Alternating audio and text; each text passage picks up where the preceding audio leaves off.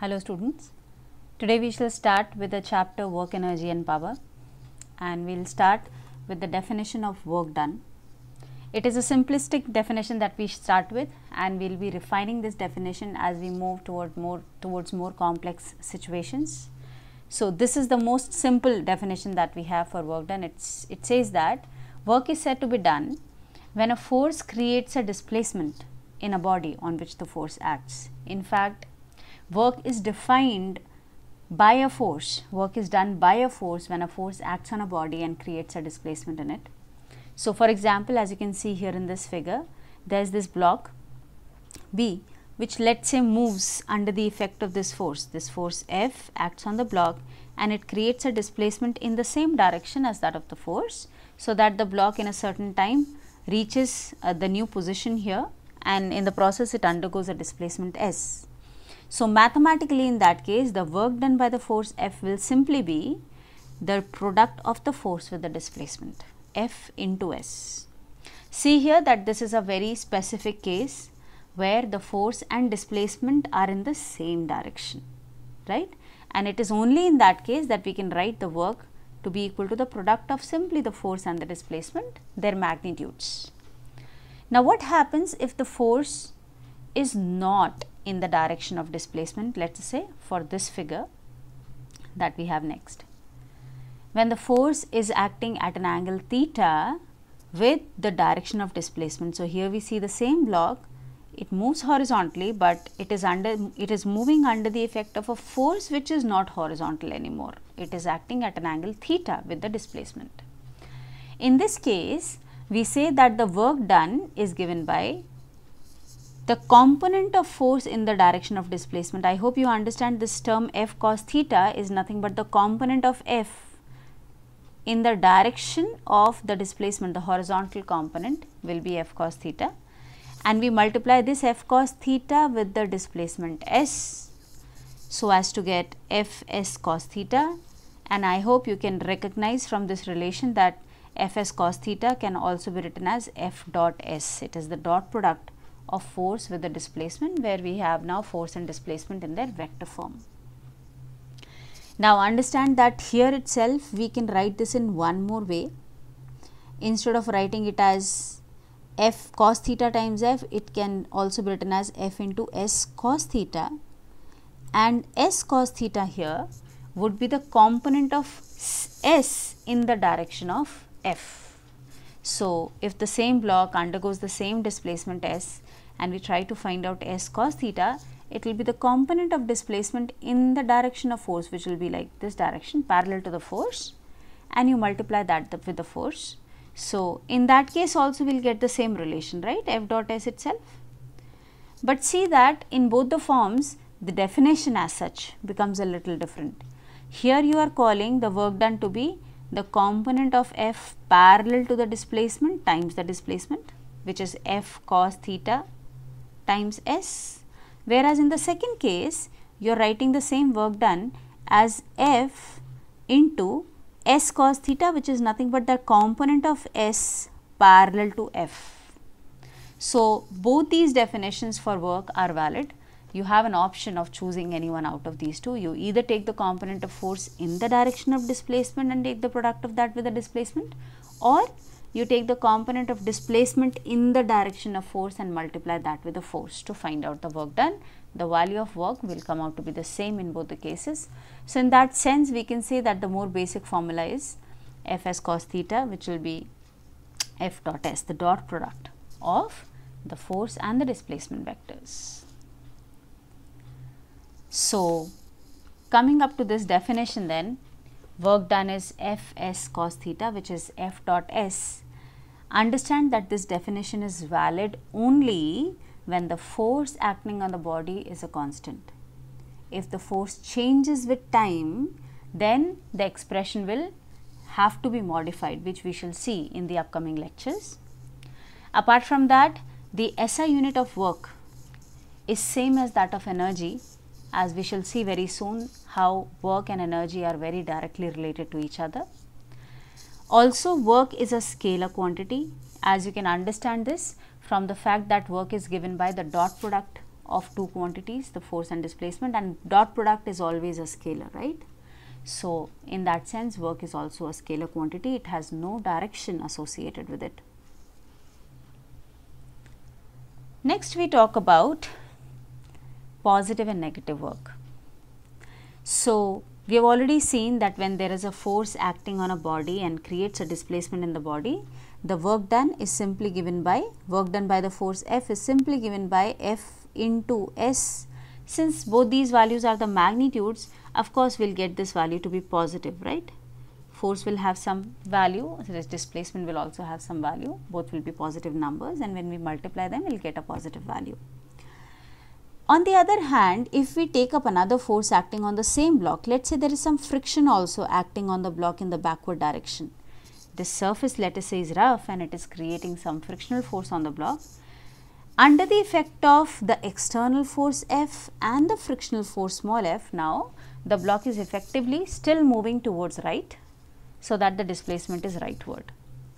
Now, do you understand that when we try to find out the work done by friction in this case, it will be by the above definition that we have just talked about, it will be given by the force of friction times the displacement times cos of the angle between the displacement and the frictional force, which if we look at this figure now, we understand that the angle between frictional force and the displacement will be 180 degrees. And cos 180 we know is minus 1. So we will get this value as negative F into S, which will be a negative value. So the work done by friction on this block, as the block displaces in the forward direction, in the direction of external force, will be negative. Okay. So from here we understand that work can be negative also. So what is the significance of negative work? This we can understand if we relate work done by a force on a body with respect to the energy transfer that happens in the process of this work being done. We say that when a force is applied on a body and it does work on the body, it essentially increases the energy of the body. It essentially provides some energy to the body so that the energy of the body increases. So when the work done by a body, by a force on a body is positive, we say that the energy of the body increases. The energy can be of various forms. In this particular chapter, we shall be talking about the kinetic energy associated with the body, and we say that when work done is positive, the kinetic energy of the body increases. On the other hand, if the work done by a force on a body is negative, that work will tend to take away energy from the body and the kinetic energy of the body would decrease. So the negative work here basically implies that the work is being done like it is a negative work done. That means in the process of this work, the energy of the body decreases. We can take up a very simple example over here. Let's say there is a ball which is dropped from a certain height towards the ground. We understand that as the ball moves down, gravity works on it because of the mass of the ball, there will be a gravitational pull acting on it in the downward direction. And as the ball moves down, the displacement of the ball will also be in the downward direction. So force into displacement, the work done by gravitational force here will be positive because both the gravitational force as well as the displacement are in the same direction. And in the process of this ball moving down, the kinetic energy of the ball increases. We know this, right, as the ball falls down. This is because of positive work being done on the ball by the gravitational force. On the other hand, when the same ball is thrown up from the ground with a certain initial velocity, we understand that as the ball moves up, it slows down, it loses its kinetic energy, which we can explain by considering the work done by gravity on the same ball as it moves up. Gravitational force is still acting downward, whereas the displacement is in the upward direction. So here in this case, the work done by gravity is negative, which results in the decrease in the kinetic energy of the ball and the ball slows down. We shall look at all these aspects in greater details in upcoming lectures. Now, work can also be zero. Let's just take an example. For the same block on which there is an external force F acting and the block is moving in the direction of this force, if we try and find out the work done by the gravitational force acting on the block, This is how gravitational pull is acting, right? So if we try to find out the work done by mg here, the gravitational force, can we say it will be the gravitational force mg times the displacement s times cos of the angle between the gravitational force and the displacement, which in this case is 90 degrees. Do we see that the force mg and the displacement are exactly perpendicular to each other? Cos 90 we know is 0. So in this case the work done comes out to be 0. So for all those forces which are acting perpendicular to the displacement of the body, the work done will always be 0. This involves the normal reaction in this case. See that the normal reaction acting on the block will also do a 0 work here, because that is also perpendicular to the displacement, right? So work can take positive values, it can take negative values, it can also take 0 value when force and displacement are perpendicular. Other than that, work can be 0 if if we go by the basic definition, work done is force times displacement times cos of the angle between them. We understand that if the force acting on a body is 0, work can be 0, yes. If the displacement that the body has, even if there is a force acting on a body but if the body is not displacing, we understand that the work done in that case will be 0. And other than that, the third case that we have just now discussed, when there is a force, non-zero force, and there is a non-zero displacement, but they are acting in such a way that they are perpendicular to each other. In that case, also the work done will be 0. Now, let us take up a few basic examples to understand work in a better way.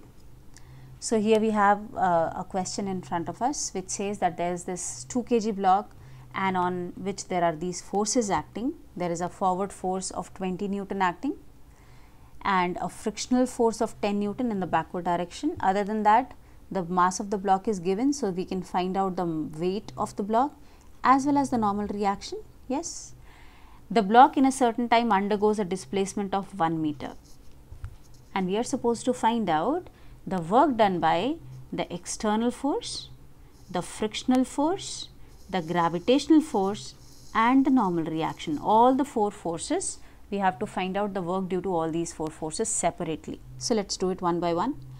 The first case, work done by the external force. By definition, it is the force times the displacement times the angle between force and displacement, which we see in this case is 0 degrees. The displacement is in the same direction as that of the force. Substituting the values, we will get 20 into the displacement 1 times cos 0, which is also 1. So this gives us 20 joules as our answer. Second is work done by frictional force. Once again, the frictional force times the displacement times cos of the angle between friction and displacement is 180 degrees. They are acting opposite to each other. So 10 newtons into 1 meter of displacement times cos of 180, which is minus 1. That gives us minus 10 joules. Work done by gravity. It will be equal to the gravitational force times the displacement times cos of angle between the gravitational force and the displacement, which in this case is 90 degrees. Cos 90 is 0, so the work done will be 0 joules. And same will be the case with normal reaction also, because as we see, normal reaction is also perpendicular to the displacement, so the work done by it will also be 0. Simple. So in all such cases, when they are asking you to find out the work done by individual forces, you can simply use the definition for work done and find all the values. Next example is, we have a block on which there is a force acting at an angle of 60 degrees. The force is given to us, and the surface on which the block is moving is smooth, so there is no friction. Question says find the work done by the force F in the first second of the motion of the block. So that means we have to assume that the block starts from rest. Its initial velocity is 0. So force is given and displacement we have to find out, but it is given to us that we are supposed to find out the work done during the first second of motion. So we should be able to find out the displacement in this first second, right? And for that we will have to consider the motion of the block. We will have to use a little bit of equations of motion here. So first thing is, since we understand that it is only the horizontal component of this force, the F cos theta component, which will make this block move in the horizontal direction, we can first find that out. So F cos theta, which in this case will be 20 cos 60. Cos 60 we know is 1 by 2. So this will come out to be 10 newtons. With this 10 Newton of forward force, and with there being no friction in the backward direction, we can simply say that the acceleration of this block will be the forward force, which is F cos theta, divided by the mass of the body, which in this case will be 10 Newton divided by 1 kg, 10 meter per second squared. With an acceleration of 10 meter per second squared, when the block starts from rest, we can find out the distance that it travels in the first 1 second using the second equation of motion, S is equal to ut plus half at squared.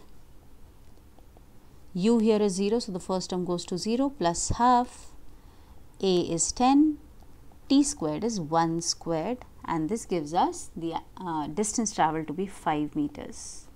Once we have got the displacement of the block in the first 1 second, we can directly use the definition of work, which is now force into the displacement into the cos of angle between the two, which we know is 60 degrees, force is 20 newtons, displacement is 5 meters, times cos 60, which is 1 by 2, this will come out to be 50 joules.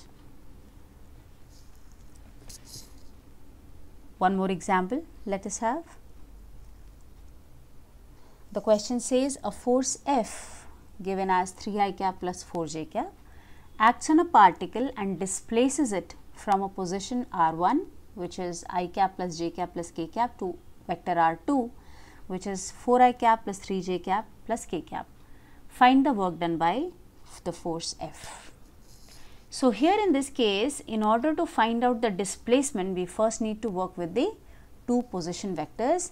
As you can see here in this figure, if a particle is at a position P1 initially, having a position vector R1, and it shifts to a new position P2 having a position vector R2, understand that this vector R2 minus R1 gives us the displacement vector for the particle.